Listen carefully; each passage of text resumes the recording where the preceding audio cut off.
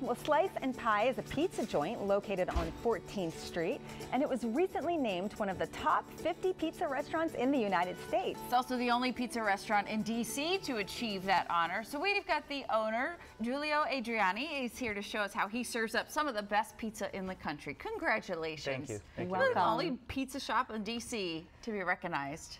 Yeah. As well as top 50 in the country. Mm-hmm. Yes. Were you surprised? You're probably not surprised. You're very proud of your work. But what was it like to hear that news?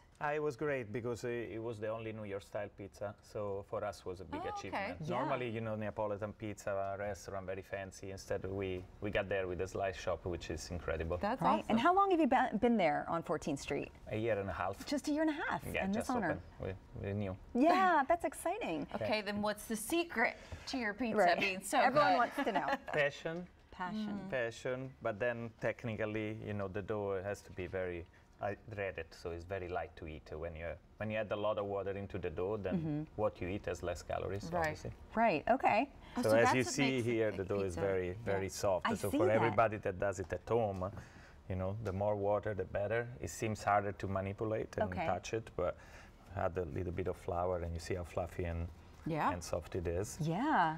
I see the bubbles in it. That looks a little different than what I normally see. Oh, gosh. It's so soft. Oh, it is so soft. Yes. Yeah. Yes, yes. So it's the water you're saying, a little extra the water. amount of water that you put into the dough is important. Okay. And of course, flour or quality ingredients, that's Quality obvious ingredients, right. nowadays. Absolutely, yeah. And you specialize, so I see this is like a thicker crust pizza here. This is my latest passion. It's Detroit style. It's fun because it's almost similar to what we were doing at home in Italy. You know, a pizza that you can make at home because you're gonna use a pan, but also, you know, now it's a trend because it has the cheese on the crust, like you can see here, and then when you cook, it becomes scrumptious and it's crispy, soft. So it's a big hit. With the light and fluffiness too. I always, that's kind of the thing sometimes with that thick crust pizza, you bite into it and it's all dough. Absolutely. That's not what you want. No. You want air, you want a softness, like a pillow. You need to bite into a pillow. Yeah.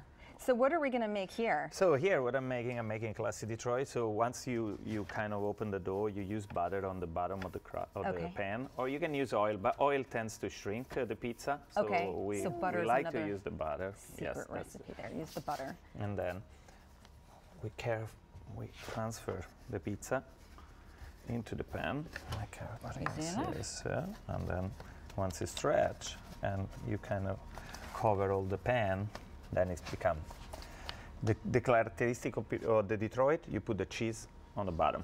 Okay. Instead of putting the tomato, you put the cheese, right? Just mozzarella? Okay. This is shredded mozzarella.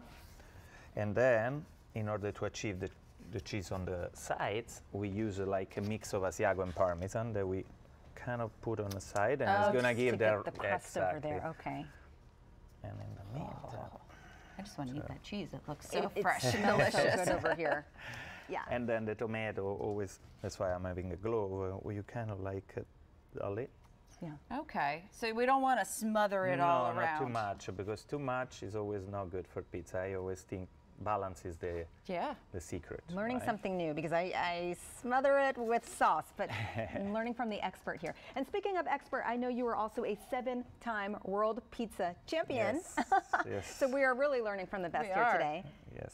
Yes, I've been very lucky with the competition. There's always a lot of luck involved, of course, skills. Luck and skills. Yes. I was going to say, there's some skill there for sure. Yeah, for sure. So how long ago did you really start kind of... 10 minutes after you cook it should Okay, be ready. all right. So that's kind of the prep, and then... That's the prep, and then magic finally of we're going to go television. to the magic of TV. That's right. See this finished Oh, product. wow. It looks amazing.